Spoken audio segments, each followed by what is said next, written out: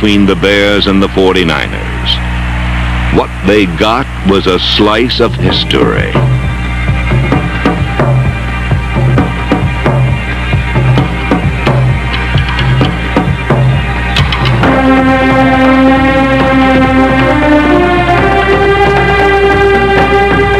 Rookie running back named Gayle, number 40, scored 6 touchdowns in the most memorable one-man offensive spectacle in modern pro history.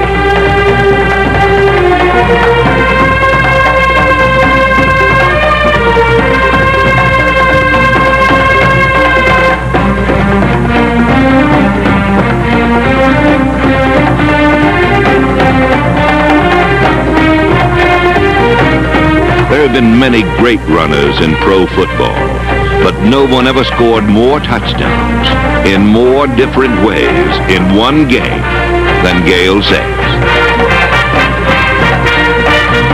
While Sayers' performance was the best ever for a single game, O.J. Simpson, number 32, was the best ever for a single season. In 1973, Simpson became the first runner in football history to rush for more than 2,000 yards in a single season.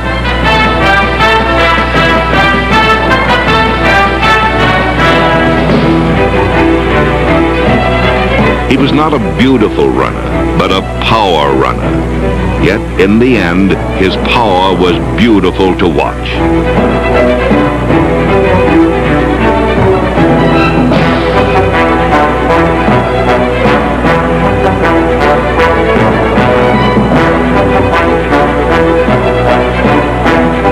Never has one player given so much, so often, to so many.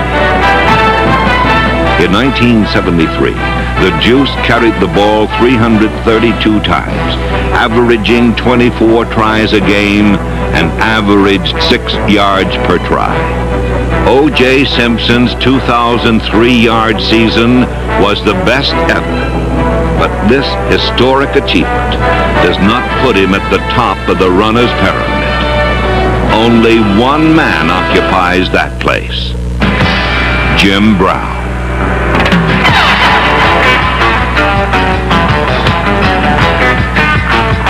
No man ever ran with a football for as much yardage, and no man ever scored as many touchdowns. Jim Brown's career total of 12,312 yards gained rushing is the unscaled Everest of all records.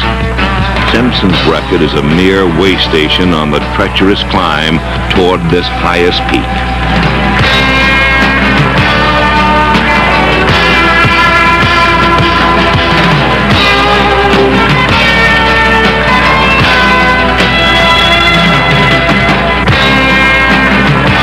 I always thought Superman was white and wore an S, said one opposing coach.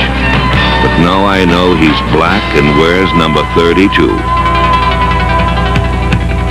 Jim Brown was the locomotive and the speeding bullet, and all others were just tall buildings to be leaped at a single bound.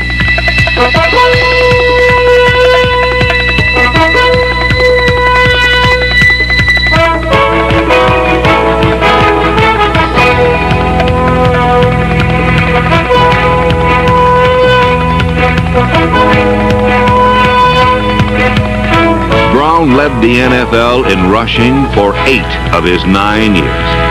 He journeyed through defenses designed specifically to stop him.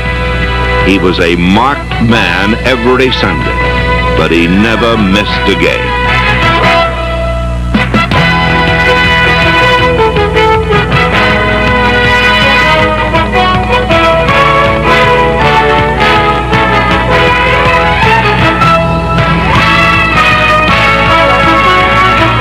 In 1965, Jim Brown had the discipline to retire at the peak of his career, a simple yet infinitely complicated personal act that few celebrated athletes have ever achieved.